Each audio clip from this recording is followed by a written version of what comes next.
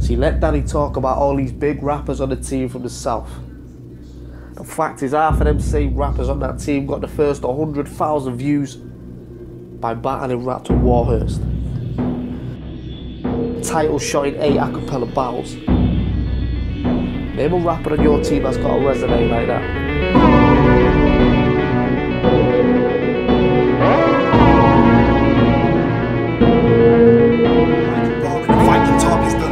That I was taught shit, I absorbed it. I didn't get no time for calling, I just walked in. A young little fighter for me, ready to deal with what this life has brought him. And I'm still here alive and talking.